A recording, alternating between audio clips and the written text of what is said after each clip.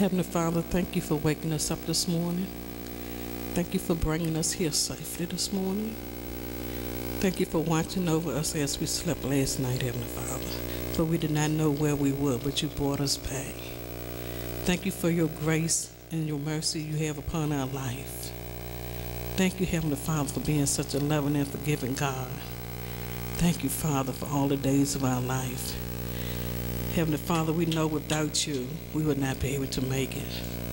But you always there with us, Heavenly Father. You always carry us through all our trials and tribulations, Heavenly Father. But we know without you, we are nothing. We worship you, Heavenly Father. We praise your holy name. There is none like you, Heavenly Father. We adore you. We thank you, Father. We'll continue to praise your holy name, Heavenly Father. We'll continue to do your work, Heavenly Father, for we know there's many trials out there, but Heavenly Father, we know with your guidance that you will help carry us through it, Heavenly Father. We'll continue to try to win as many souls as we possibly can, Heavenly Father, to bring as many people into this church as possible, Heavenly Father. For Heavenly Father, we know it is hard work, Heavenly Father, but we know that you will give us the strength and the knowledge and the wisdom to be able to do all these things, Heavenly Father.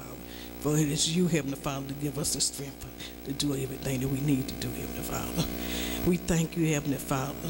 We thank you for our children, Heavenly Father. We thank you and bless you for watching over them each and every day, Heavenly Father. We ask that you continue to watch over them, guide them, and lead them in the righteous way, Heavenly Father. For they need you, Heavenly Father. They need you in our life, Heavenly Father. Continue to touch them, Heavenly Father. Continue to guide them in the righteous way, Heavenly Father, so they won't follow the wrong people, Heavenly Father. There is so many wrong people out here that they can follow, Heavenly Father. I ask you to, Heavenly Father, to continue to guide them, Heavenly Father. Take control of their mind. Lead them in the righteous way, Heavenly Father, where they'll worship and look up to you, Heavenly Father, instead of idols, Heavenly Father. Bless them, Heavenly Father. Guide them. Teach them, Heavenly Father, for they need you, Heavenly Father. Heavenly Father, we ask that you continue to watch over and uplift this church. Continue to bring new members to this church, Heavenly Father. Uplift our spirit, Heavenly Father. Uplift our finances in all areas, Heavenly Father. In all areas of our life, Heavenly Father. Uplift us, Heavenly Father. Uplift us, Heavenly Father. Continue to watch over us, Heavenly Father. Continue to guide us, Heavenly Father. For you are worthy to be praised, Heavenly Father. There is none like you, Heavenly Father. We'll continue to adore you, Heavenly Father. We'll continue to do your work, Heavenly Father. We will preach to anyone willing to listen, Heavenly Father. We will use our Facebook, Heavenly Father. We'll use any means necessary, Heavenly Father, to get your message through, Heavenly Father. For we are your workers, Heavenly Father. We'll continue to do your work, Heavenly Father. We are proud to do your work, Heavenly Father, for you have done so much for us, Heavenly Father. You don't ask anything of us, Heavenly Father, but you did so much for us, so we are willing to do everything we can for you, Heavenly Father, because it's you, Heavenly Father, who wake us up in the morning. It is you, Heavenly Father. You have our day already planned out for us before we even wake up. When we sleep and don't know what's going on, Heavenly Father, you already know our plans for the day. So we thank you, Heavenly Father. We praise your holy name. There is none like you. You are worthy, Heavenly Father. You are so worthy. We thank you, Father. We'll continue to praise you, Heavenly Father. We'll continue to worship you, Heavenly. We thank you, Father. Thank you. In Jesus' name we pray. Heavenly Father, thank you. Thank you for the service that we are about to hear today. We ask, Heavenly Father, that you touch whoever is coming up here to give your message, Heavenly Father, that we'll take this message home with us, Heavenly Father, and we will live by it, Heavenly Father. We thank you, Father. We thank you, Father. We thank that everyone who's coming here this morning arrive here safely, Heavenly Father. Guide them, Heavenly Father. Lead them in the righteous way, Heavenly Father, for they need you and we need you each and every day. There is none like you, Heavenly Father. There is none like you. We'll continue to praise you, Heavenly Father. You are worthy, Heavenly Father. You are worthy to be praised. We thank you, Father. We could never thank you enough for all you have done for us, Heavenly Father, but we will continue to praise you. We will continue to uplift you. We will continue to strive for excellence in your name, Father, for you are worthy, worthy, and we thank you. We praise you. Thank you, Father. In Jesus' name we pray. Thank you.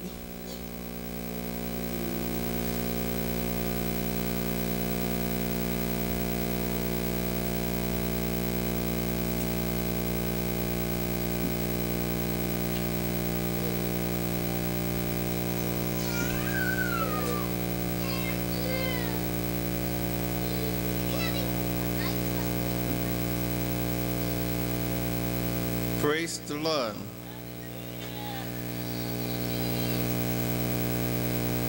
I need you, you need me. We all are part of God's body. Stand with me, agree with me. We all are part of God's body. It is His will that every need is being supplied. You are so important to me.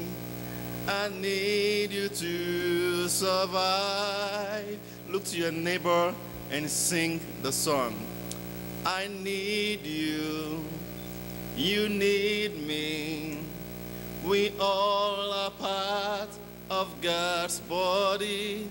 Stand with me, agree with me. We all are part of God's body. It is His will, not every need is being supplied.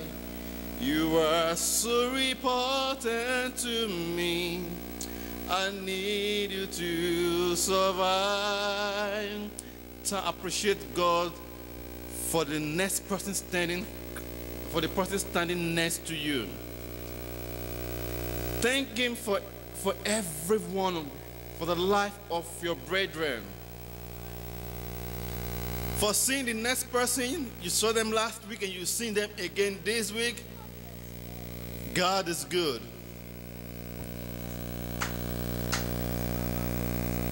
Appreciate God for their lives. What a marvelous God.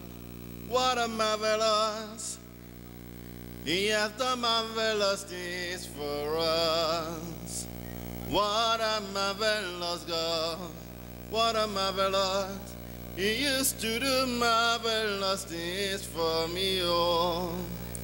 What a marvelous God. What a marvelous.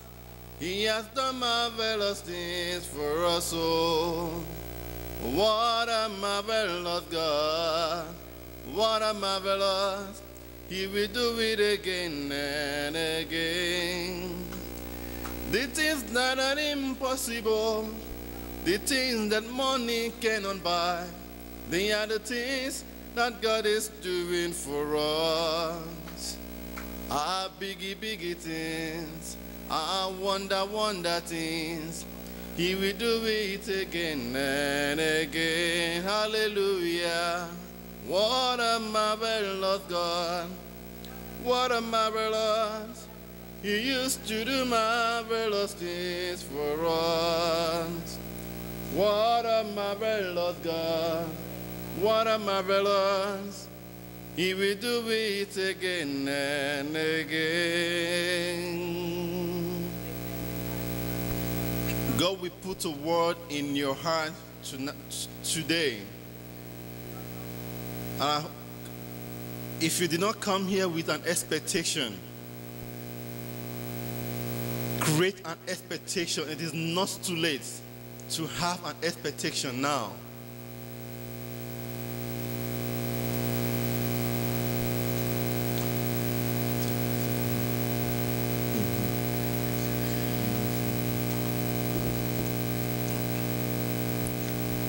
What are your expectations for today?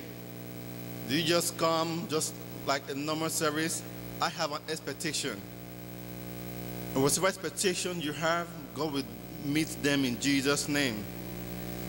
Let's open our hymn, GHS 177.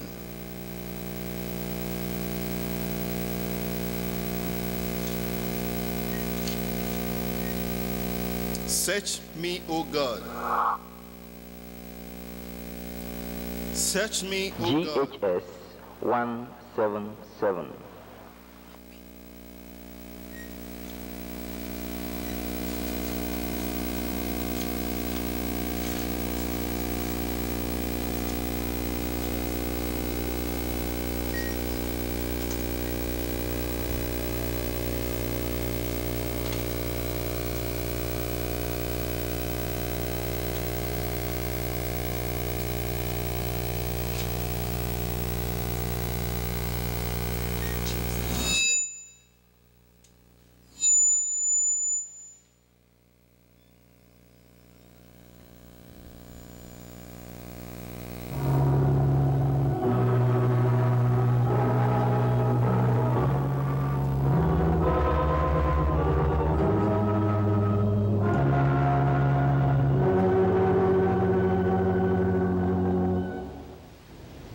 GHS 177.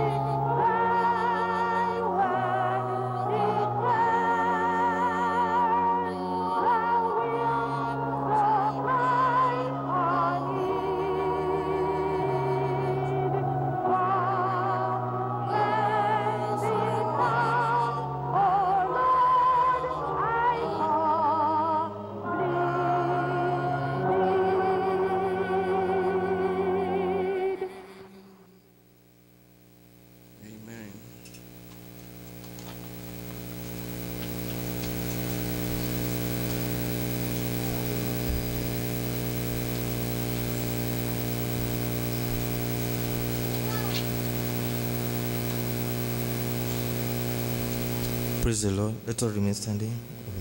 We shall listen to GS message as usual extent of the scripture today. It's one of the powerful message we will prefer listening to. I pray that everybody will be diligent in listening and then in putting things down. And God will help us as we are listening in Jesus' name.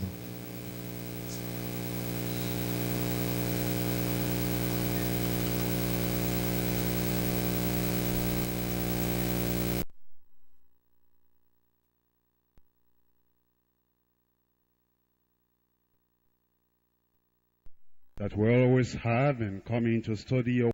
Let us pray. Our great God in heaven, we thank you for the privilege that we always have in coming to study your word together. We also thank you because of maintaining our love for your word. We are praying, O Lord, that our coming here every Monday like this will not be in vain in Jesus' name. Reveal your truth and reveal yourself to us tonight as we study your word in Jesus' name. And we pray that the riches of your word will be in our experiences as we touch our lives with your word. Thank you, Lord, for the answer. In Jesus' name we pray. We are still continuing with our study of the Epistle General of James. We're now in chapter 4. And we're looking at verses 5 and 6 today. Please open your Bible as we read together the two verses that we're going to look at today. James chapter 4 from verse 5. Do ye think that the scripture saith in vain, the spirit that dwelleth in us lusteth to envy? But he giveth more grace. Wherefore he saith, God resisteth the proud, but giveth grace unto the humble. Those are the two verses we're looking at today. Verse 6 is very simple and very direct. Verse 5, many people, even some commentators, find verse 5 difficult to interpret. But the very central thought we have tonight is the proud and the humble. And what is God's attitude to those two sets of people? Verse 6 tells us that God is a God of grace. But then he tells us that his grace is made available for those who are humble. On the other hand, we're told that God resists the proud. Therefore, it behooves us, befits us to understand what pride is and what humility is. Actually, pride is the attribute of the sinner, while humility, on the other hand, is a characteristic of the true believer. The believer, before he becomes a believer, he was humble enough to see himself as a sinner. He acknowledged his sin, his helplessness, as well as his inability to save himself. He continued in that humility, and he confessed, and he forsook his sins. He knew he couldn't save himself, so he believed on the Lord Jesus Christ, because he died for us, and he knew that the sacrifice of Jesus is acceptable unto the Father. That is the thing that gave him salvation.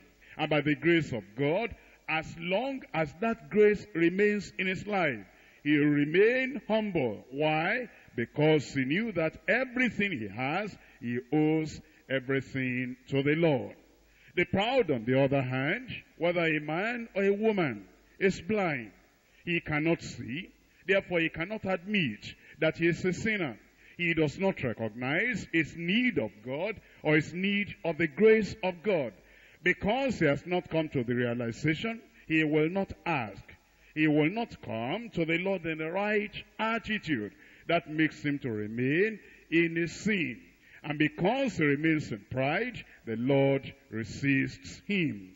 And as we see that, it will be the prayer of our heart that we want to be humble, so that the grace of God, the goodness of God, and eventually the glory of God will become ours. There are 3 points we're going to look at as we study the passage of today. Number 1, the reaction of God to the unfaithful. Number 2, the rejection of the proud. Then number 3, the reward of the humble. Let's come back to the passage. We're looking at James chapter 4, verse 5.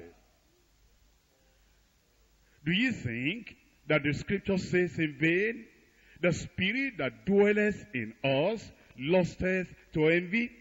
Now, the first difficulty theologians and commentators have concerning this verse is that it is not a direct quotation of the Old Testament, of any verse in the Old Testament.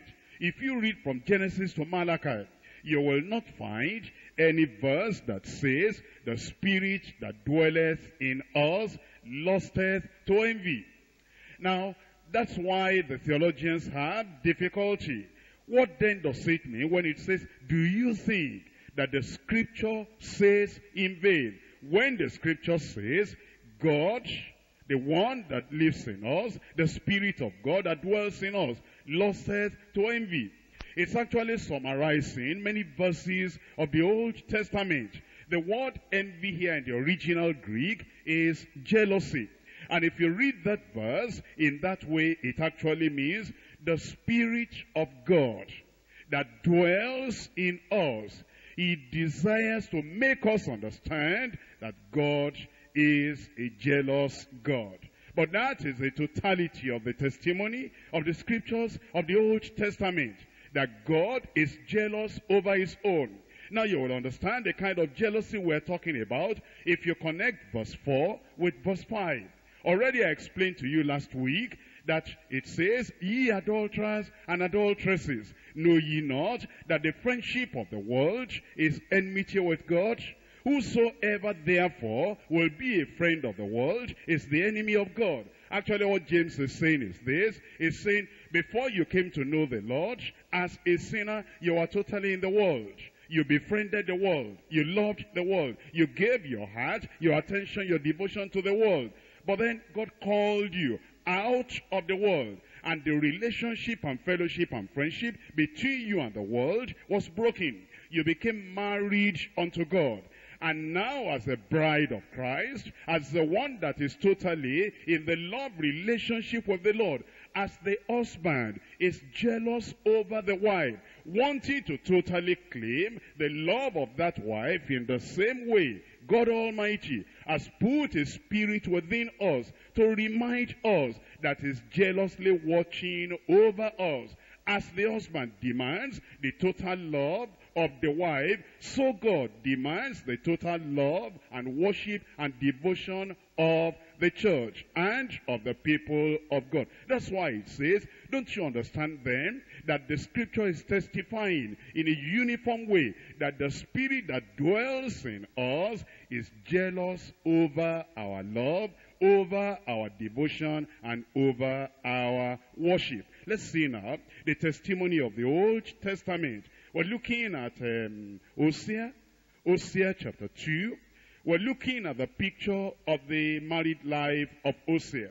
Using that, God wanted to use that as the illustration of the relationship between him and backsliding Israel, between him and the people that forsook the Lord and they gave their love to idols. Hosea chapter 2, reading from verse 5. For their mother has played the harlot. She that conceived them has done shamefully. For she said, I will go after my lovers that give me my bread and my water and my wool and my flax, mine oil and my drink. Therefore, behold, I will edge up thy way with thorns, and make a wall that she shall not find her paths.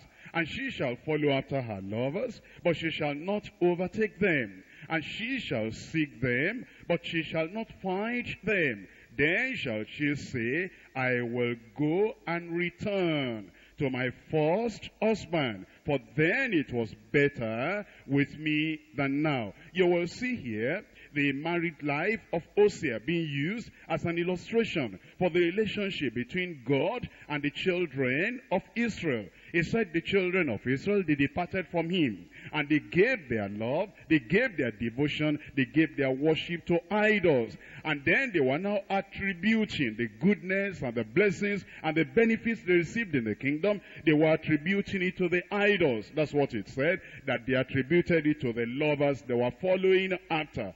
Because God was jealous over the love of the children of Israel, he said, I know what I will do. I will hedge them around. I'll make life inconvenient for them. I will take the things I've given them. Then they will realize, I will go back to my first husband. I will go back to God, because it was better for me than at this time now, while following all these evil things. In Deuteronomy chapter 32, still reading about the experience of the children of Israel, as Moses was warning the children of Israel that a time will come when they will depart from the Lord. And then God will prove to them at that time that he was jealous over them. Deuteronomy chapter 32 verse 15.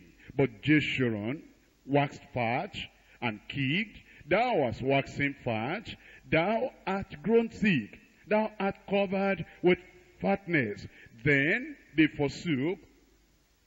forsook God, which made him, and lightly esteemed the rock of his salvation. They provoked him to jealousy with strange gods, with abominations provoked they him to anger. They sacrificed unto devils, not to God, to the gods whom they knew not, to new gods that came up newly, whom your fathers feared not. You will see here the use of the word jealousy. Once again, please remember, this is the righteous jealousy that a man will have over the wife, that he wouldn't want the wife to go back to the old friend, old boyfriend, or any other man in the world. And God has a right. In fact, he has a righteous claim over us for himself, by creation as well as by redemption. We belong to him, and we belong to him alone. Therefore, it is right, it is normal, it is proper for him to insist on his sole right to worship, to love, and to devotion. God will not accept any rival. He loves us with such a passion that he cannot bear any other love within our hearts. That's very similar to the love between the husband and the wife. In other references of scripture, it's the same thing we see, for example, in 1 Kings chapter 14. 1 Kings chapter 14 from verse 22. Here you will find that the same idea or the same truth is still being emphasized and re-emphasized. 1 Kings chapter 14 verse 22. And Judah did evil in the sight of the Lord, and they provoked him to jealousy with their sins, which they had committed, above all that their fathers had done. For they also built them high places and images and groves on every high hill and under every green tree. And then it says, there were also Sodomites in the land, and they did according to all the abominations of the nations, which the Lord cast out before the children of Israel. What the Old Testament emphasized, the New Testament also emphasized. In 1 Corinthians chapter 10, 1 Corinthians chapter 10, from verse 20 to verse 22. 1 Corinthians chapter 10, verse 20. But I say that the things which the Gentiles sacrifice, they sacrifice to devils, and not to God. And I would not that ye should have fellowship with the devils. Ye cannot drink the cup of the Lord and the cup of devils. Ye cannot be partakers of the Lord's table and of the table of devils. Do we provoke the Lord to jealousy? Are we stronger than he? That's still the same idea, that because of the love relationship between us, he wants our love, and he wants the total love that we have. 2 Corinthians chapter 11. 2 Corinthians chapter 11, reading from verse 2. The bride of Christ must be fully devoted unto the Lord, unto Christ. 2 Corinthians 11 verse 2, for I am jealous over you with godly jealousy, for I have espoused you to one husband, that I may present you as a chaste virgin to Christ. It's very clear then, you understand, what the Lord is telling us in James chapter 4, verse 5, that the Lord demands our love. And anytime you love self above God, you're provoking him to jealousy. Or you want to replace God with money. Or it is education, you're exalting above your worship. You're exalting above the love of God. Or it is an idol, a real idol, going to the village to worship idol, kneeling down before an idol again, when you have knelt before the King of Kings and the Lord of Lords. Or it may be that you are making your marriage your God. You are making it an idol. Or you are turning your job into an idol, that the job will not allow you to read the Bible, to serve the Lord, to worship the Lord, and the job becomes number one in your life. Or it may be any other personal interest. If that happens in our lives, the Lord says, you are provoking him to jealousy. Let's come back to James chapter 4 now. We've looked at verse 5. We now want to look at verse 6.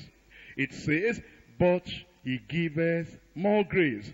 Here we will find out something. It's been talking about our being totally detached and separated from the world. That's in verse 4. And then in verse 5 it says, he wants a total love, a total devotion, and a total worship.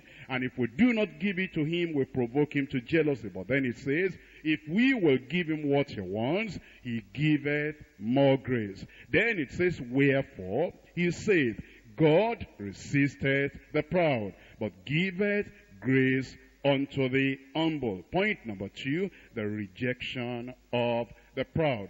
I want you to notice the tense that is used there. God resisteth the proud. That means God is continually, all the time, always resisting the proud. What does that mean? He keeps a distance between him and the proud. He pushes the proud back. He says, no, you cannot come near me here. Because of the pride, pride separates us from God. Pride keeps us at a far distance from the Lord. Actually, this is a quotation coming from Proverbs. Let's look at Proverbs chapter 3.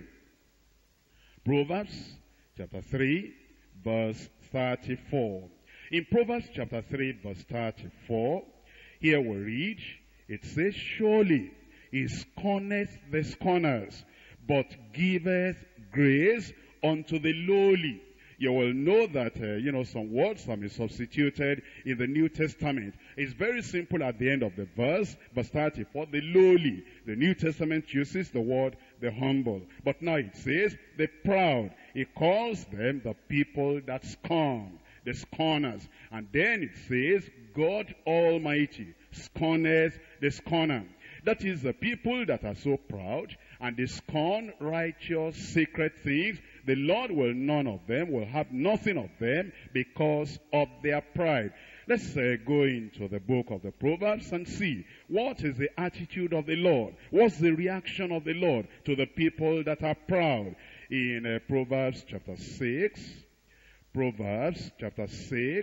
verse 16 and verse 17.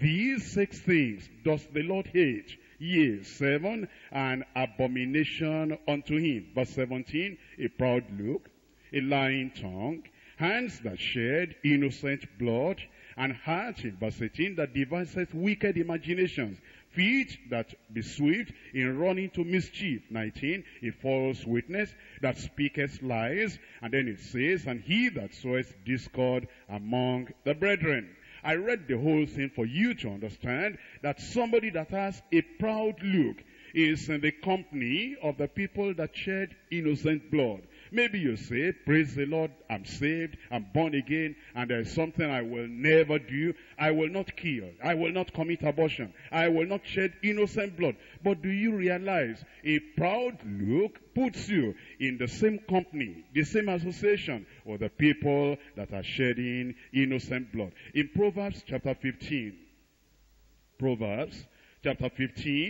verse 25. The Lord will destroy the house of the proud, but he will establish the border of the widow. Here he tells us there is judgment awaiting the people that are proud. By the way, when we talk of the proud, what does that mean? The proud person is the one who thinks of himself above all the other people around. He is the best, he is the greatest, he is the highest, he is the wisest. He doesn't know anybody that knows, that has what he has. In a measure, he has contempt for all other people. He's right there up in the ivory tower, and all the other people are down below in the valley. He thinks more of himself than he really is. Pride remains in the heart, therefore self sits on the throne. And when self is sitting on the throne, you shut the Savior out. It means such a fellow is self-centered. It means he's haughty and is too proud to acknowledge a sin. Or if he has any fault or weakness, he is too proud to confess it even to the Lord, or to confess it before his own brethren. He will not confess his need of help, of grace, of salvation, and he cannot receive help from the Lord because his pride will not allow him to come and ask the Lord. In Proverbs chapter 16 verse 5, Proverbs 16 verse 5, everyone that is proud in heart is an abomination to the Lord. Though hand join in hand, he shall not be unpunished. You see what it says there? Everyone, whether a man or a woman, everyone, whether a professing Christian or somebody that doesn't even come to church. But then it says, everyone that is proud in the heart. Sometimes we're able to manage ourselves, control ourselves, suppress that thing that it doesn't show in the open. And people do not see it. But God can see the heart, and God knows that the pride is right there in the heart. But always remember, even though when the pride is in the heart, and men or women may not see it, God resisteth the proud. In verse 18, it says, pride goeth before destruction, and an haughty spirit before a fall. As we look at the history of the people that are proud, that the Bible gives us record of, you will see the fulfillment of this verse that we have read. Pride goeth before destruction. Think about Lucifer, the morning star that became Satan. It was pride that made him to be cast down away from the excellent glory that the Lord had given him. You think about Pharaoh. It was pride when he said, who is that God? I know not that God, and I'm not going to let the children of Israel go. Eventually, that pride brought him to destruction. Do you remember a man called Haman in the book of Esther? Mordecai had offended him. He didn't bow down to him. Everybody bowed down to him. And pride was so much in the heart that he felt so offended. He said, I will not lay hand on that man alone. That will be below my dignity. I'm going to wipe off all the Jews. It was pride. Eventually, he himself was hanged on the gallows he had erected for Mordecai.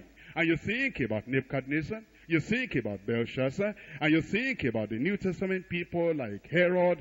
You see it was pride that brought them down. And what was true then, it is still true today. Pride goeth before destruction, and an haughty spirit before a fall. By the way, why are people proud? What are they proud of?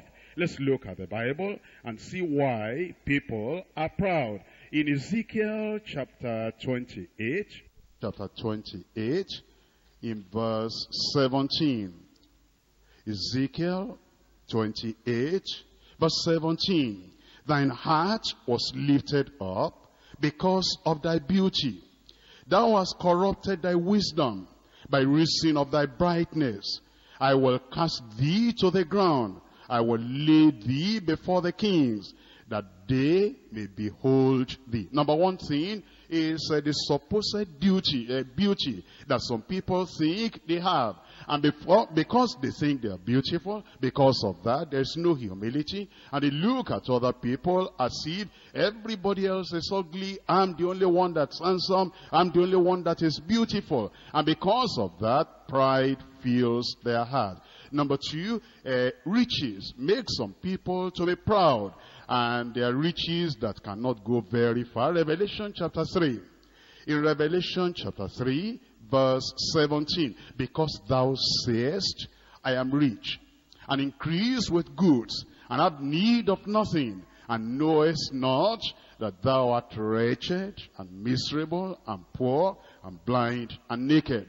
In the sight of God, these were miserable people. These were wretched people. They didn't have the salvation of the Lord. Spiritually, they were blind. Spiritually, they were poor. Spiritually, they were naked. But pride filled their hearts, and the pride appeared in their language. It appeared in their lifestyle, just because of the riches they profess to have. Number 3 is because some people feel they are strong.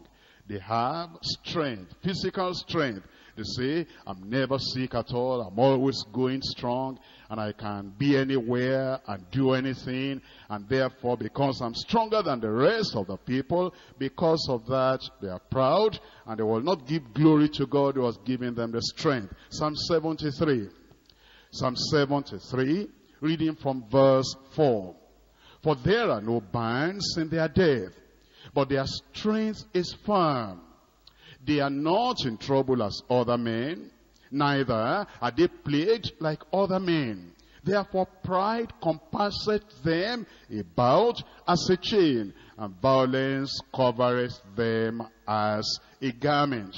Other people are proud because of their position in life, their position in the office, or maybe unfortunately too, their position in the church, in the religious circle.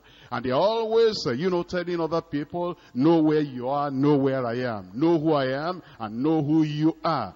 Because of position, either secular or religious, they become proud. In 2 Chronicles chapter 26, 2 Chronicles chapter 26, open your Bible, this is Bible study.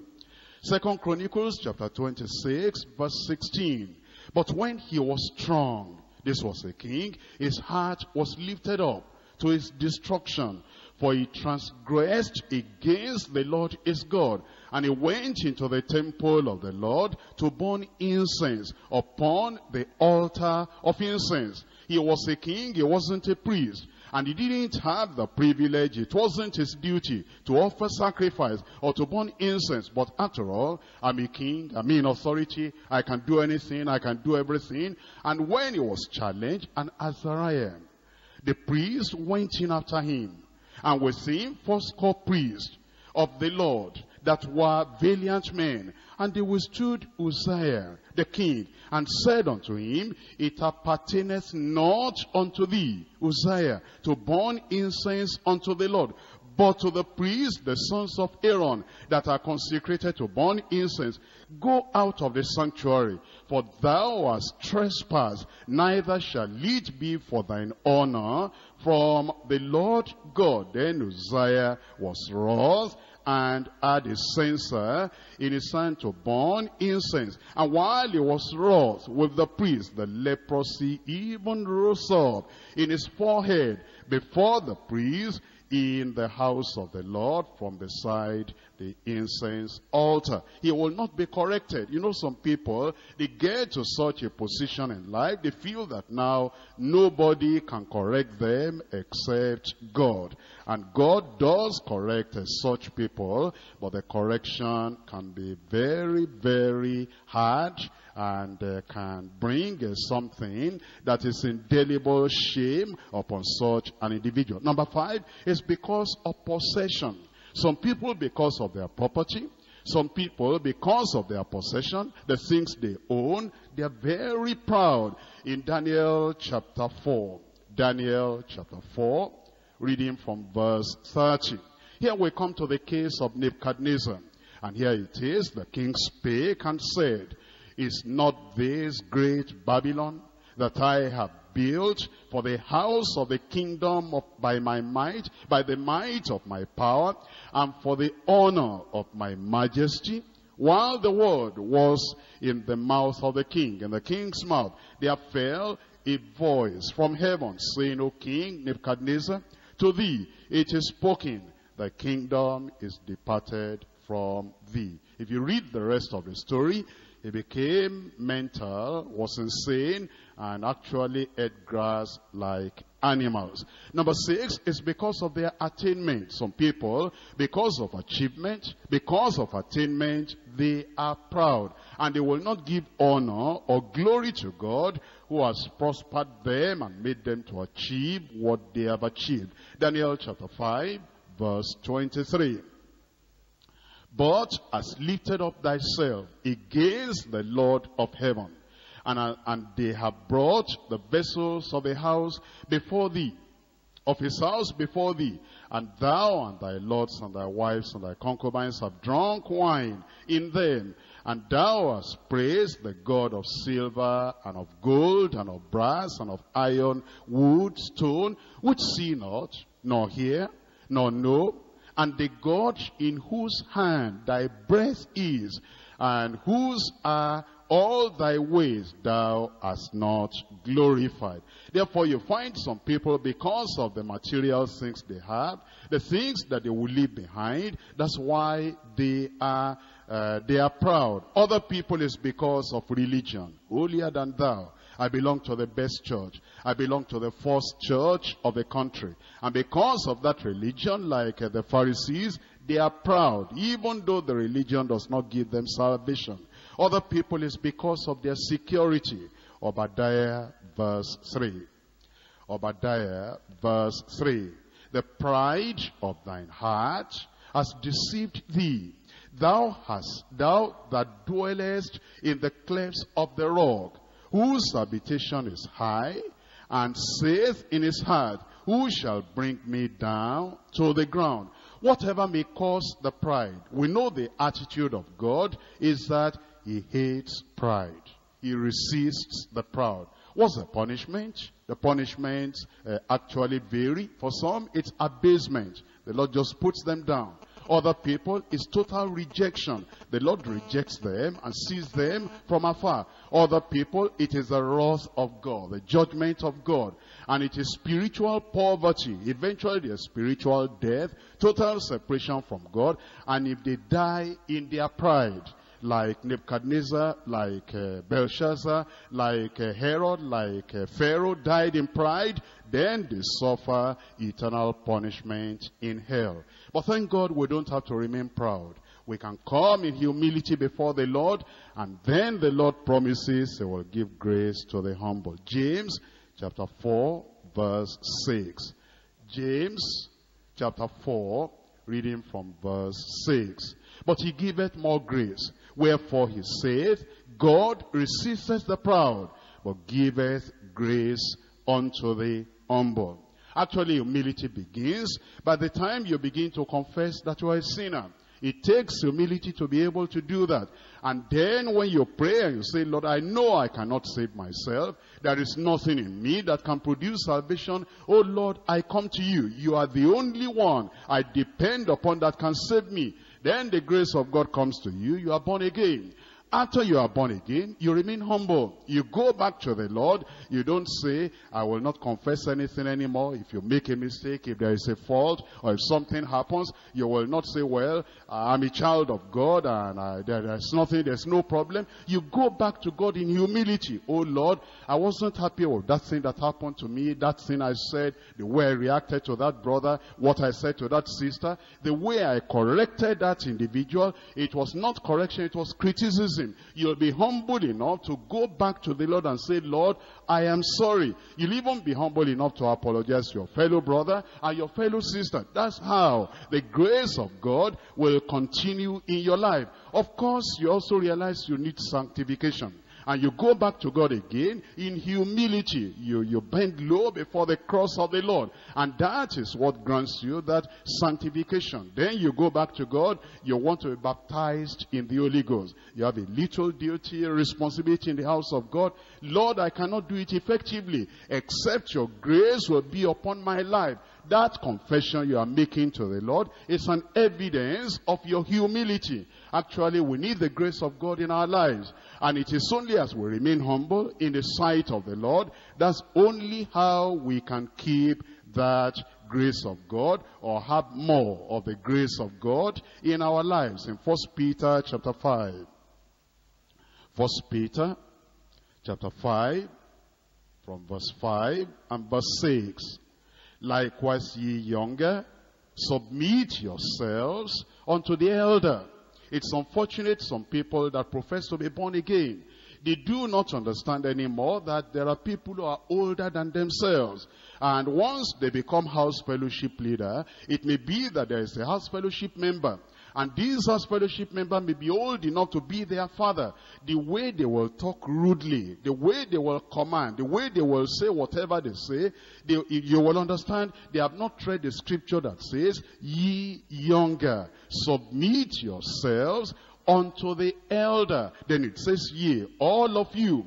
All of you means whether we are leaders, we are coordinators, we are women coordinators, we are workers, we are members in the church. Be subject one to another. There's mutual respect. I respect you, you respect me. The workers respect the members respect the workers. The husband respects the wife, and the wife respects the husband. Yea, all of you, be subject one to another, and be clothed with humility. That means humility is not just to be broad as an handkerchief. It is to be broad as a blanket that will cover you completely. Be clothed with humility. Why? For God resisteth the proud, but giveth grace to the humble. Humble yourselves therefore. Therefore means because you know he gives grace to the humble, and you need more of the grace of God. To overcome temptation, you need grace. And to live a godly life, you need grace. To live a peaceful life, you need grace. To be able to have opportunities serving in the house of God, you need grace. Because of the grace you need, and that grace can only be made available to those who are humble. Humble yourselves therefore under the mighty hand of God. That talks to the people that are ministering. When you are ministering, the mighty hand of God is upon you. Maybe you are a leader, maybe you are a preacher, maybe you are a coordinator, and you are preaching or you are praying. You are under the mighty hand of God. If pride comes at that time, then God rejects you, and he cannot channel his power, his grace through you anymore. Under the mighty hand of God, you humble yourself so that God will exalt you in due season. Look at the words of Jesus Christ in Matthew chapter 23. Matthew chapter 23, verse 12. Matthew 23, verse 12. Hear the words of Jesus. It says, and whosoever shall exalt himself shall be abased, shall be brought down. And he that shall humble himself shall be exalted. In Matthew chapter 18, verse 4. Matthew chapter 18, let's read from verse 1. And at the same time came the disciples unto Jesus, saying, who is the greatest in the kingdom of heaven? That's a question the Lord never wants us to ask. Because when we ask that, we're looking for position. We're looking for recognition. And Jesus called the little child unto him, and set him in the midst of them, and said, verily I say unto you, except ye be converted and become as little children, ye shall not enter into the kingdom of heaven. There are many people that still remain in pride, and they say they are born again. They are proud, they say they are even sanctified. They are proud, and they tell us they are baptized in the Holy Ghost. You cannot even get into the kingdom of God. You cannot even enter if you are not as humble as little children. Verse 4, whosoever therefore shall humble himself as this little child, the same is the greatest in the kingdom of heaven. Isaiah chapter 57. Isaiah chapter 57. Here the Lord himself is telling us the way he evaluates the people who are humble, and the way he reacts and relates to the people that are humble. Isaiah chapter 57, verse 15. For thus says the high and lofty one that inhabiteth eternity, whose name is holy. I dwell in the high and holy place, with him also that is of a contrite and humble spirit, to revive the spirit of the humble, and to revive the heart of the contrite ones. The word of God is very, very clear that if we want the blessing of the Lord in our lives, it requires that we will be humble, humbling ourselves at the foot of the cross. God will give us the grace to pardon and save us. And as we walk humbly with our God, he continues to give us more grace, abundant grace, sufficient grace. God promotes and exalts the humble. The more we confess and accept that we are nothing in ourselves, the more we give God the glory for all the good things he does in us and through us, the less we think of ourselves, our worthiness or our worth, our achievements, and the more we prefer others above ourselves, the more the grace of God will be bestowed upon us. Then there will be revival, there will be deeper Christian experiences, there will be greater and more profitable Christian service, greater opportunities in the kingdom of God when we humble ourselves more and more before the Lord. Let's look at Philippians chapter 2, and look at Jesus Christ, our Lord and Savior. Look at the perfect example he has left for us. If anybody had any reason to be proud, Jesus would have had millions of reasons to be proud. You have none, I have none, we have no reason to be proud. He had reasons to be proud if he wanted to be proud, but no, he had given us the perfect example of humility. Philippians chapter 2, reading from verse 5.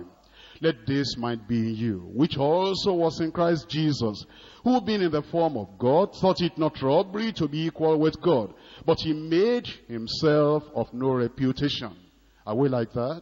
Are we trying to get that reputation, that recognition by all means, by force? He took upon him the form of a servant.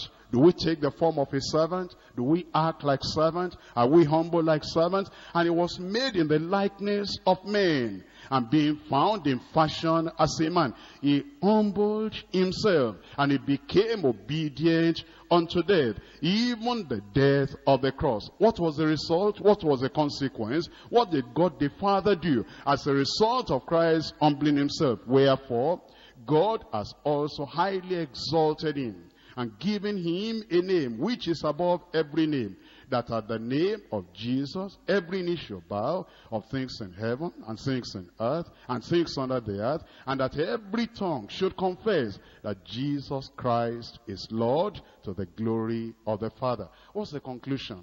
What does it mean for us, for you and for me? Verse 3, let nothing be done through strife or vainglory. Whatever we do in strife will not be rewarded by God. In fact, it will be judged by God. And whatever we do with vainglory, with high-mindedness and with pride will be judged by God. But in lowliness of mind, let each esteem others better than themselves. Can we find reasons why that brother will be better than myself, that sister will be better than myself? Something he knows, something he can do, which I don't know, which I cannot do. And then we're humble before God and humble before one another. Look not every man on his own things, but every man on the things of others. You have the choice tonight, my brothers and sisters, to make a choice. You can make a choice to be like Pharaoh, to be like Herod, to be like Belshazzar, or to be like Uzziah, or to be like the proud people of the Bible days that God judged. Or you can make up your mind and make a choice to be like Jesus Christ and to be like Paul, who said, I'm not worthy to be even an apostle. You can be like a humble person, and then the blessing of the Lord will be upon your life. And then God will exalt you. God will give you more grace. God will give you more privilege to serve him. And the presence of God will be in your life. He will honor you. There will be the favor of God in your life. Manifold blessings. And then eventually you'll get to the kingdom of God. And you'll be one of the greatest in the kingdom of God. Let's rise up and talk to the Lord. We want to be humble. There's nothing to be proud about. We were sinners. We were in darkness. We knew nothing. We had nothing. It's when we came into the kingdom of God, he made us somebody. Let's be grateful to the Lord. We are nothing in ourselves. Don't forget that. We are nothing in ourselves. Nothing to be proud about. Let us talk to the Lord that God himself will make us humble. He will make us humble. There should be humility in the family, between husband and wife, parents and children. Humility in the local church, in the district, between members and members, workers and their leaders, workers and the members. Humility between the younger and the elder. We should recognize there are people that are older than ourselves. Give them honor, give them respect.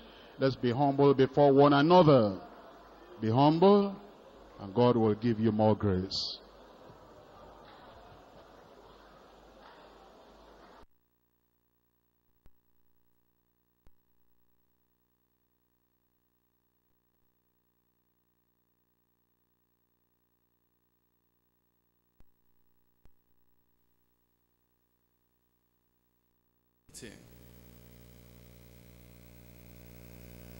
Spiritual gift, humility.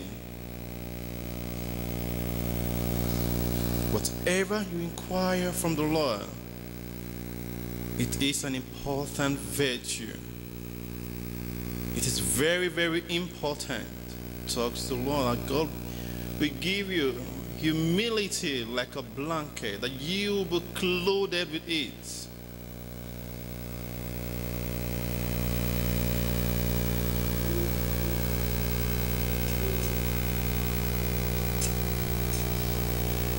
You need forgiveness of sin. Humility, you need it. Father, help us to be humble. Lord, we humble ourselves, oh God, before you. We humble ourselves, oh God, before one another, before our fellow brethren, in our service, oh God, to you and to our fellow man. Father, in all of this disposition, oh God, in everything that we do, Lord Father, we ask that we be humble. Father, we don't want to be like the proud people mentioned, oh God, in the scripture. Father, we don't want to be the proud people in the world. Father, as believers, as the children, we humble ourselves before you. In any way, oh Lord, that we are proud, oh God, unknowingly to us. Father, open our eyes, open our hearts, the eyes of our understanding, that we, oh God, might repent of faith and obtain your mercy and forgiveness. Cleanse us, Lord. Purify us, Lord. Just like the little children, oh God, that we will humble ourselves. That heaven, oh God, will not be far away from us.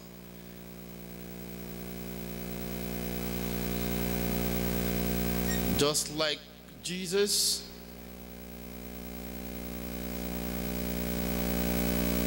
let that same spirit be in us. That same spirit that was in Christ Jesus.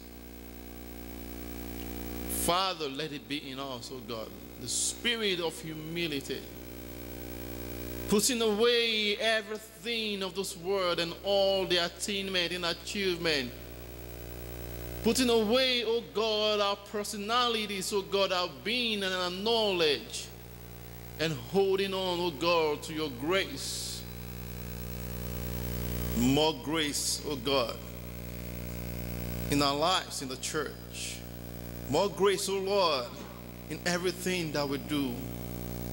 Thank you, Father. In Jesus' name we pray. Amen. Father, we bless you. We give you all the praise. Your word is a light unto our path. You have enlightened our understanding with your word. Father,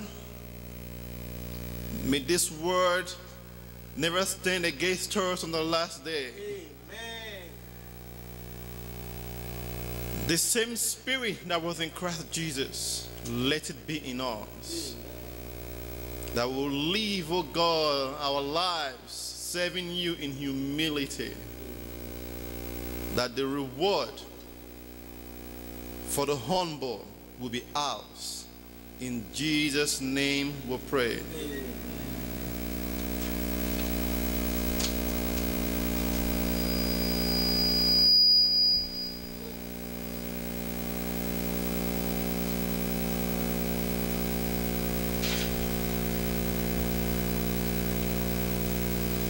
You may be seated. God bless you.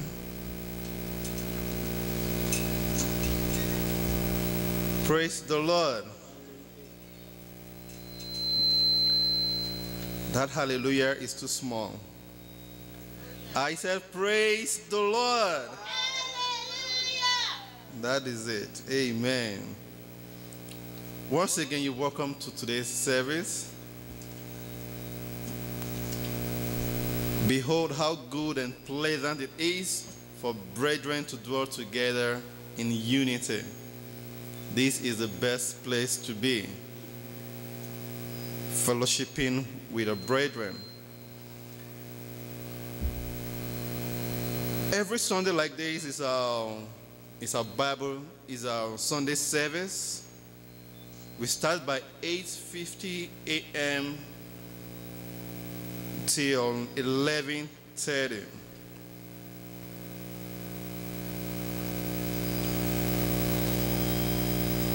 There is a lot of benefit, a lot of blessing attached when we obey God's instruction, when we obey His commandment, by not neglecting the gathering of the saints. And as we find time to come and also invite people, enlighten them, don't just invite them, make them to understand that it is an instruction from the Lord, that they need to come and hear the word of God. And as you do so, God will touch them and they will come with you in Jesus' name. Amen. In the evening of Sundays, we do have our house fellowship, visitation, and evangelism. By God's grace, we need to go into evangelism in full force. Because how can they hear if they are not told? If they are not being preached to, how will they hear? So God will help us in Jesus' name. Every Monday is a Bible study. It is a time where we gather together and take a microscopic view of the Word of God. When you come, you hear things that you don't even know it is in the Scripture. The reinterpretation of the Word of God. And by the time you leave, you will know that yes, spiritually, physical, in every area, that you have been lifted up. And for those of us who are coming, let's not enjoy this blessing alone. Invite your loved ones, your friends, your neighbor, so that they will also be a partaker of these divine blessings. On Thursday is our online conference prayer.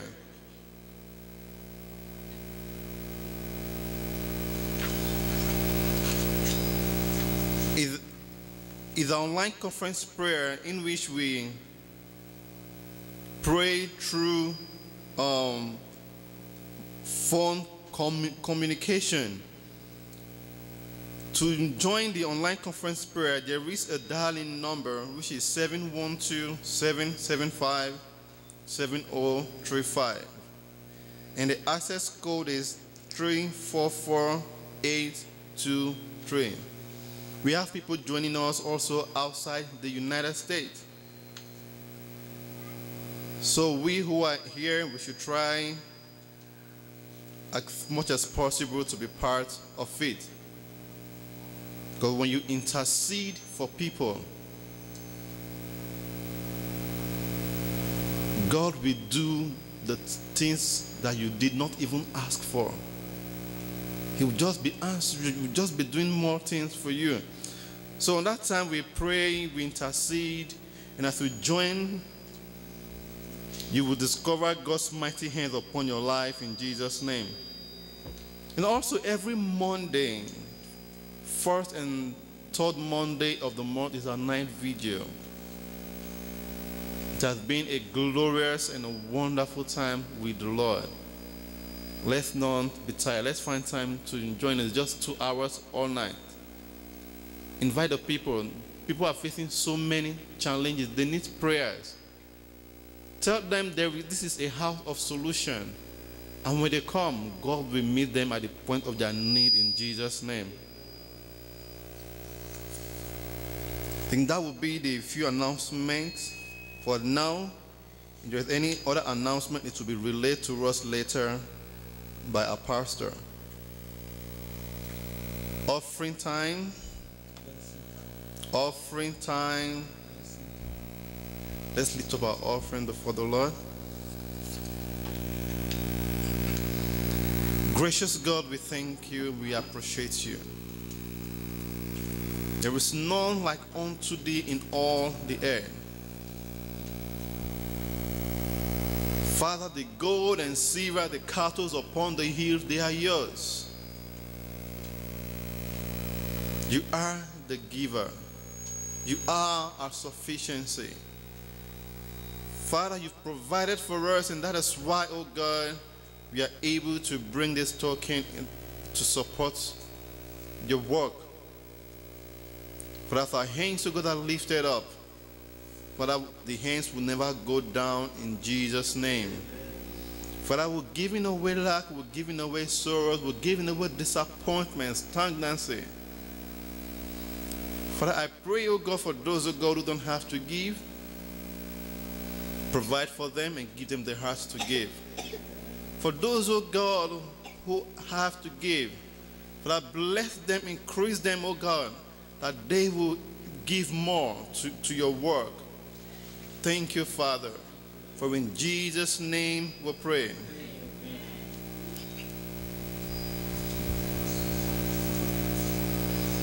Chineke na nemo, Chineke na newo imela, Chineke na nemo,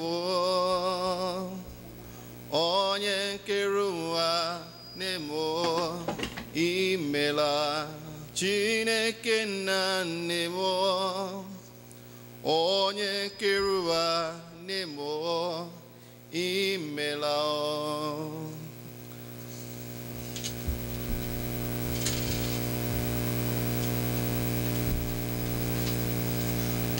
Praise the Lord. Let us be seated. I know it's a good exercise for us. Up, down, up, down. It is well in Jesus' name. I know we're listening to that powerful message. I was expecting everybody to be jotting down and keep thinking about it in our mind. And then I believe I will do all my effort to make the CD of it so that we will re-listen to it again. And God is going to help us as we are doing so in Jesus' name. I want to thank every one of us that attended the workers' meeting yesterday. If I do not do mistake, that would have been the best workers' meeting we ever had. It was just a very pleasant. I pray that Almighty God is going to be continue to help us in Jesus' name. I want us to keep praying for our pastor that is visiting us. He's coming from Nigeria. He came on on missionary to, is it Puerto Rico? To Puerto Rico. That's the name, the best name. So he came to Puerto Rico, and he has decided that he's going to use 4 days with us. One thing I want us to be praying for me is this, for us is this. By the grace of the Lord, I know that I'm doubting, but something good, need prayer. What is not good, need prayer. It will not change his mind. Because I know who is he. I know how for him to humble himself to say he's coming here for 4 days. So I know a lot of challenges that if, let's say, it was hard, a lot of things that will come in. So I want us to keep praying on that area, that Almighty God will not, anything that will change his mind, anything that will disturb him. There are some things we may say if it is the will of God. But do not forget that God knows that there will be will. Then he said, ask, and you shall be given. Then knock. Yes, if it is the will of God, he won't have asked you to ask. It is when you are asking according to the flesh, then you think in that way. But the kingdom of God has become violence. So please, let us do all what we. I don't want him to change his mind. And then when he comes, we know what I mean. By the time he's on the pulpit, you will know what I mean. And God is going to help us in Jesus' name. Please, let's do all what we can do in prayer and fasting for him to land there. And God is going to help us in Jesus' name. Look at the pulpit very well.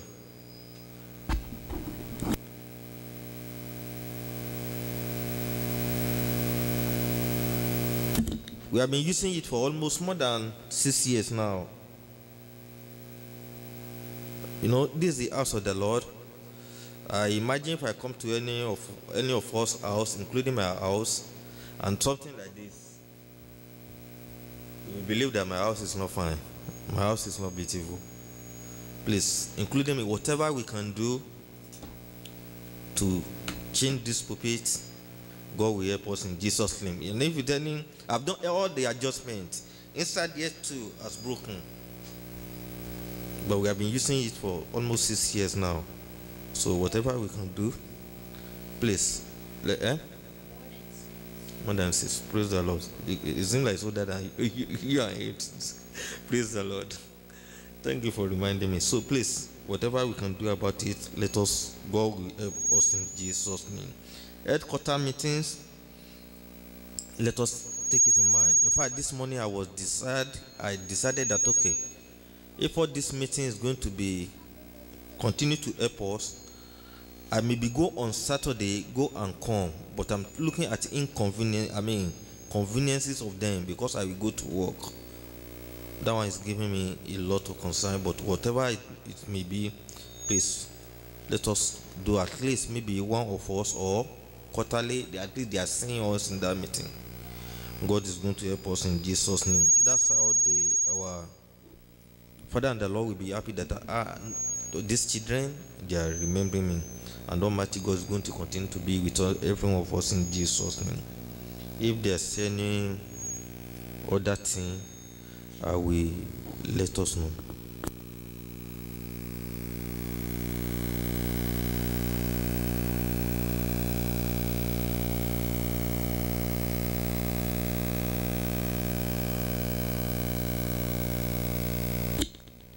Praise and worship.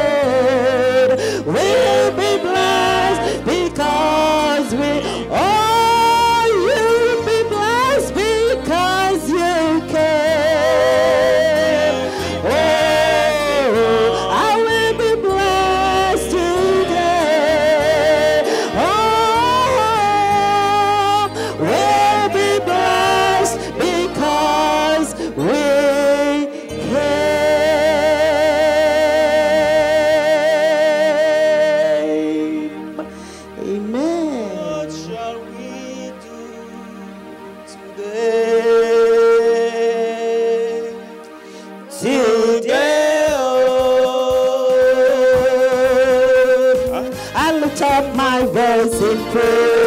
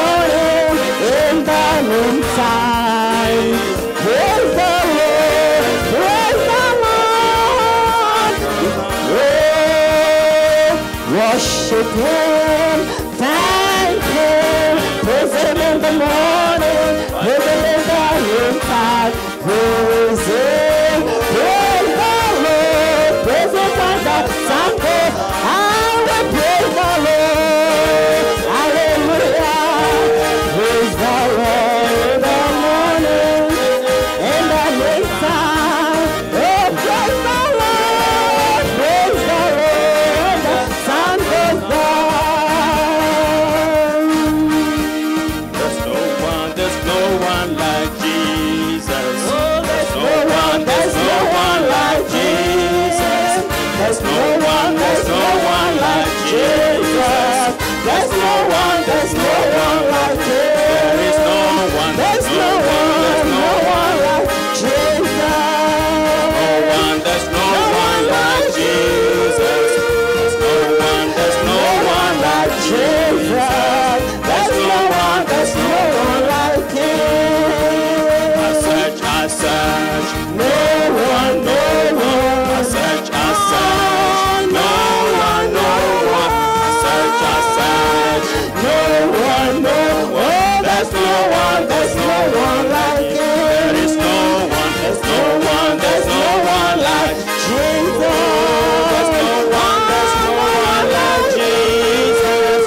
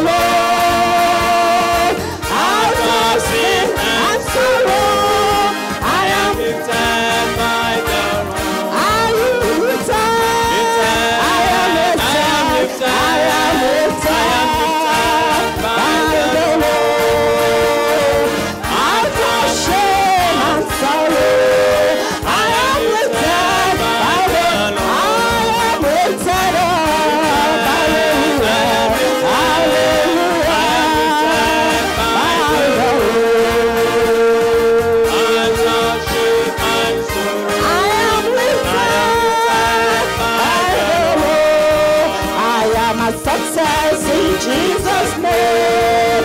I am a success in Jesus' name. I am a success. I'm not a failure. I am a success in Jesus' name. What about you? Hallelujah. I am a success.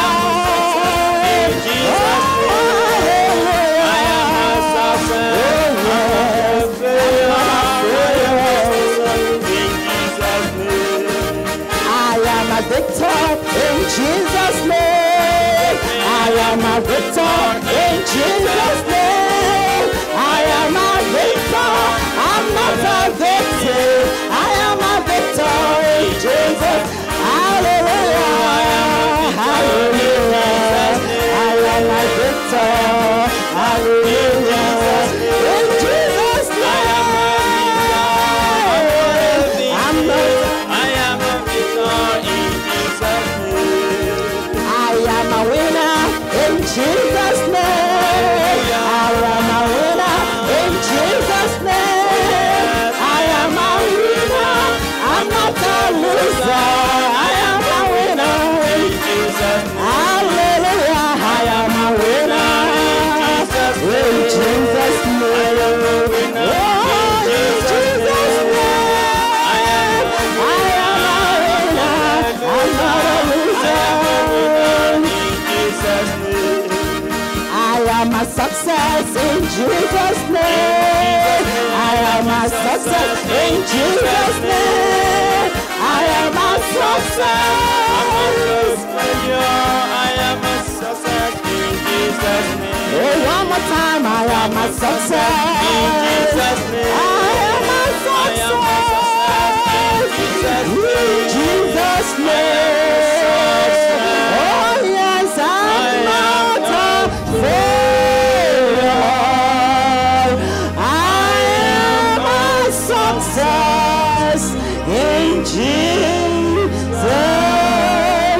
name. Why don't you tell that to the Lord this morning and say what you are in Christ? Who are you in Christ? The Bible says that we have been lifted up above principalities and powers, and we are seated at the very right hand of the Almighty God. Say, God, I know where I am.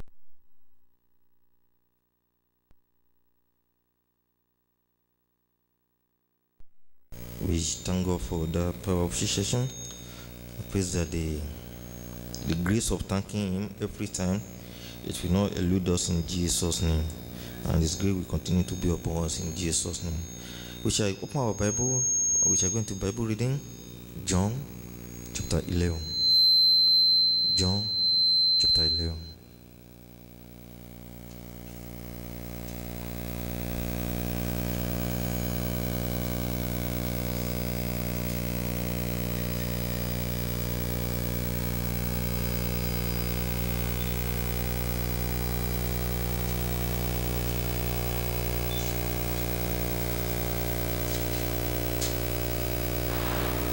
Chapter 11. Now a certain man was sick, named Lazarus, of Bethany, the town of Mary and her sister Martha. It was that Mary which anointed the Lord with ointment and wiped his feet with her hair, whose brother Lazarus was sick. Therefore his sisters sent unto him, saying, Lord, behold, he whom thou lovest is sick. When Jesus heard that, he said, This sickness is not unto death, but for the glory of God, that the Son of God might be glorified thereby. Now Jesus loved Martha and her sister and Lazarus. When he had heard therefore that he was sick, he abode 2 days still in the same place where he was. Then after that saith he to his disciples, Let us go into Judea again. His disciples say unto him, Master, the Jews of late sought to stone thee, and goest thou thither again? Jesus answered, Are there not 12 hours in the day? If any man walk in the day, he stumbleth not, because he seeth the light of this world. But if a man walk in the night, he stumbleth, because there is no light in him. These things said he, and after that he saith unto them, Our friend Lazarus sleepeth, but I go, that I may awake him out of sleep. Then said his disciples, Lord, if he sleep, he shall do well. Howbeit Jesus spake of his death, but they thought that he had spoken of taking of rest and sleep. Then said Jesus unto them plainly, Lazarus is dead. And I am glad for your sakes that I was not there, to the intent ye may believe. Nevertheless, let us go unto him. Then said Thomas, which is called Didymus, unto his fellow disciples, Let us also go, that we may die with him. Then when Jesus came, he found that he had lain in the grave 4 days already. Now Bethany was nigh unto Jerusalem, about 15 furlongs off. And many of the Jews came to Martha and Mary to comfort them concerning their brother. Then Martha, as soon as she heard that Jesus was coming, went and met him. But Mary sat still in the house. Then said Martha unto Jesus, Lord, if thou hadst been here, my brother had not died. But I know that even now, whatsoever thou wilt ask of God, God will give it thee. Jesus saith unto her, Thy brother shall rise again. Martha saith unto him, I know that he shall rise again in the resurrection at the last day. Jesus said unto her, I am the resurrection and the life. He that believeth in me, though he were dead, yet shall he live. And whosoever liveth and believeth in me shall never die. Believest thou this? She saith unto him, Yea, Lord, I believe that thou art the Christ, the Son of God, which should come into the world. And when she had so said, she went her way, and called Mary her sister secretly, saying, The Master is come, and calleth for thee. As soon as she heard that, she arose quickly, and came unto him. Now Jesus was not yet come into the town, but was in that place where Martha met him. The Jews then which were with her in the house, and comforted her, when they saw Mary, that she rose up hastily and went out, followed her, saying, She goeth unto the grave to weep there. Then when Mary was come where Jesus was, and saw him, she fell down at his feet, saying unto him, Lord, if thou hadst been here, my brother had not died. When Jesus therefore saw her weeping, and the Jews also weeping which came with her, he groaned in the spirit, and was troubled, and said, Where have ye laid him? They said unto him, Lord, come and see. Jesus wept. Then said the Jews, Behold how he loved him. And some of them said, Could not this man which opened the eyes of the blind have caused that even this man should not have died? Jesus therefore, again groaning in himself, cometh to the grave. It was a cave, and a stone lay upon it. Jesus said, Take ye away the stone. Martha, the sister of him that was dead, saith unto him, Lord, by this time he stinketh, for he hath been dead 4 days. Jesus saith unto her, Said I not unto thee that if thou wouldest believe, thou shouldest see the glory of God? Then they took away the stone from the place where the dead was laid, and Jesus lifted up his eyes and said, Father, I thank thee that thou hast heard me. And I knew that thou hearest me always, but because of the people which stand by I said it, that they may believe that thou hast sent me. And when he thus had spoken, he cried with a loud voice, Lazarus, come forth. And he that was dead came forth, bound hand and foot with grave clothes, and his face was bound about with a napkin. Jesus saith unto them, Loose him, and let him go. Then many of the Jews which came to Mary, and had seen the things which Jesus did, believed on him. But some of them went their ways to the Pharisees, and told them what things Jesus had done. Then gathered the chief priests and the Pharisees a council, and said, What do we? For this man doeth many miracles. If we let him thus alone, all men will believe on him, and the Romans shall come and take away both our place and nation. And one of them, named Caiaphas, being the high priest that same year, said unto them, Ye know nothing at all, nor consider that it is expedient for us that one man should die for the people, and that the whole nation perish not. And this spake he not of himself, but being high priest that year, he prophesied that Jesus should die for that nation, and not for that nation only, but that also he should gather together in one the children of God that were scattered abroad. Then from that day forth they took counsel together for to put him to death. Jesus therefore walked no more openly among the Jews, but went thence unto a country near to the wilderness, into a city called Ephraim, and there continued with his disciples. And the Jews' Passover was nigh at hand, and many went out of the country up to Jerusalem before the Passover to purify themselves. Then sought they for Jesus, and spake among themselves as they stood in the temple, What think ye, that he will not come to the feast? Now both the chief priests and the Pharisees had given a commandment, that if any man knew where he were, he should show it, that they might take him.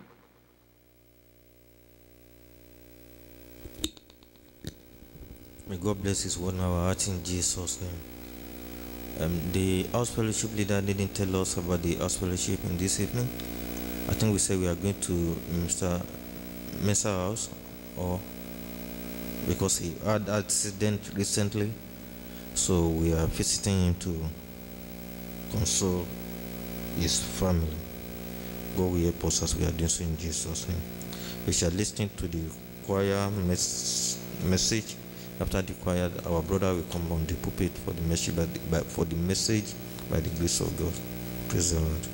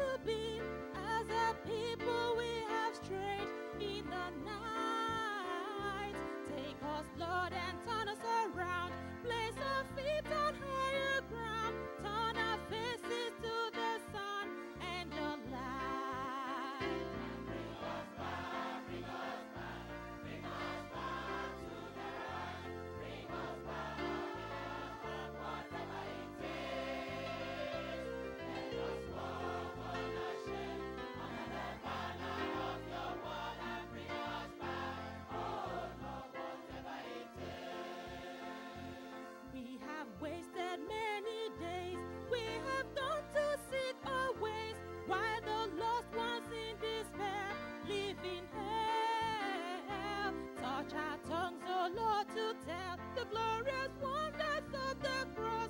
Let your fire take away all our dross. Bring us back, bring us back, bring us back to the right. Bring us back, whatever it takes. Let us walk unashamed under the banner of your word and bring us back, oh Lord, whatever it takes. Hear